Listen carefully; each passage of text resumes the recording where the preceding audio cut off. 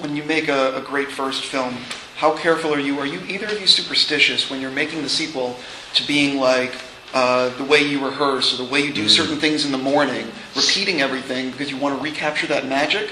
Or could you sort of talk about the way you guys are, the process of making the sequel versus the first film? I was worried that process because when we started it, when we started the first one, we evolved this process. We didn't know what we were going to lock into. And really, that process didn't find its feet until we were kind of a month in, right? Maybe a little bit late, maybe 6 weeks in. And by the end, we were just loving it. And I'm talking about how we'd sort of dismantle a scene and improvise it a little bit, and then go back to this source material and use Conan Doyle, and then we'd have a scene that was like great, but maybe 9 pages long, and it had to be 1 page long. So then we'd like, and it's a long process, and Guy's very heavily involved, and any of the actors on the day are very and the producers involved. and the writers. Last time we finished basically in Baker Street, and then a bunch of stuff on the bridge. But we finished our journey by shooting the beginning of our journey, and this time we began our journey at Baker Street. So it was. I think some of it was really daunting, but it's like we can kind of only do it one way, and that's we do it full steam ahead, and we do it, the entire time we're working. I mean, we don't have a lunch break. We work when we're eating. My wife, our producer, and Lionel, and the other people, our little pit crew. None of us can help ourselves. We're always talking about something that's 3 weeks away or 3 minutes away or this or that. So it's kind of like, in a way, everybody is an honorary associate producer.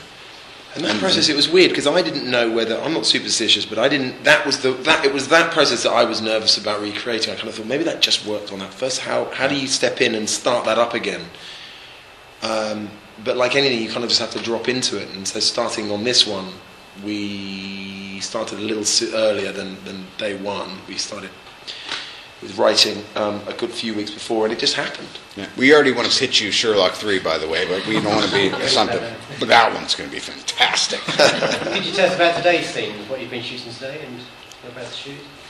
Oh, I haven't done anything yet. Oh. Yeah, but he still had something to say about it. Today. No, honestly, I'm in the phase we're 2 weeks out, and by the time I'm slapping wigs and mustaches on and running down hallways and all that, I call myself the man of 1,000 crabby faces. And we haven't even, we still have a little bit of action to shoot. It's crazy. Also, last time we basically met, shot a scene or two, and then started kicking ass together for weeks. And in some way, I feel like I got to know you better doing that than anything else. Because I'd be shooting, they'd have 2 cameras going down 2 sides, and I'd be like, and I'd look over, and he's, and I was like, he's keeping up. He likes to scrap. I was wondering, what does Jared bring to the role of Moriarty? What should we expect from this performance? Jared is he's a fantastically experienced and quality actor, which was the most important thing. He wanted someone who could pull the job off.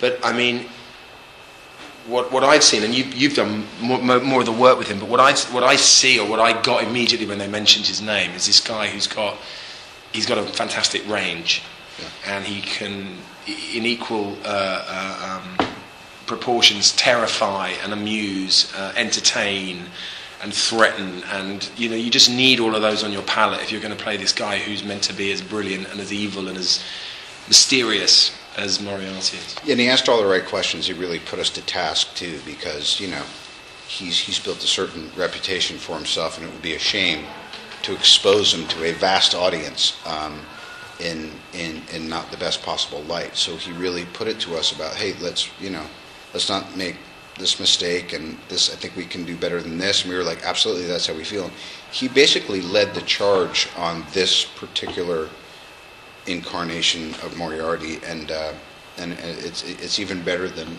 we had hoped it would have been. I think people are going to be not surprised, but I think a lot of people are going to really, really recognize him for who he is, maybe for the first time in a big scenario like this. So, we're proud, but we earned it for sure.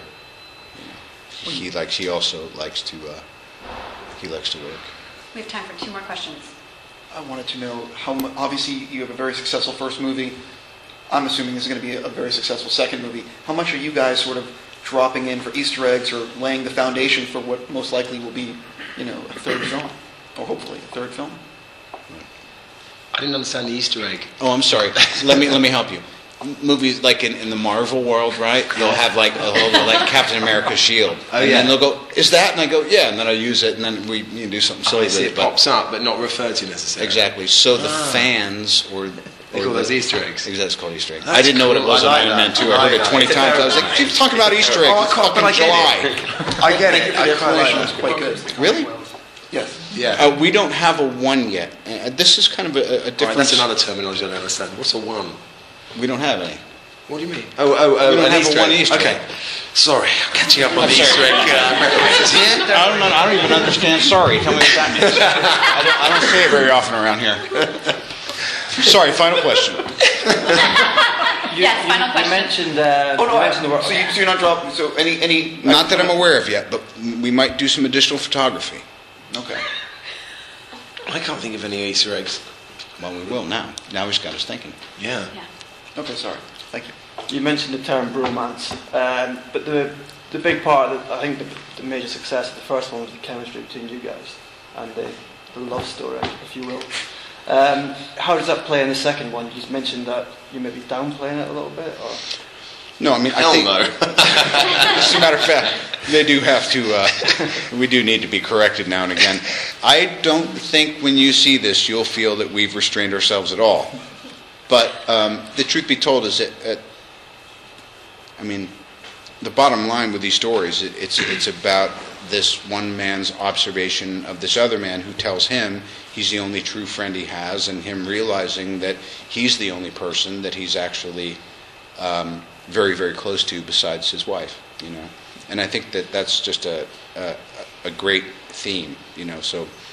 The bottom line is we're in this love together. The brother theme is really strong in this one, actually, because that's when Numi gets involved too, and there's a theme or a demand late on in this film where it questions one's reliance on someone else, and can you really trust someone?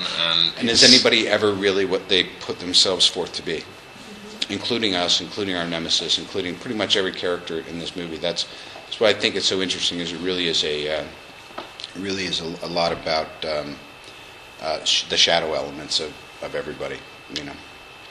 Just thought I'd end on that dour note. Perfect. Great. Yeah, thank you so much. much. Thank you very much. Thank you. Can you go home yet? Now you can go, right? No. Oh, it's going to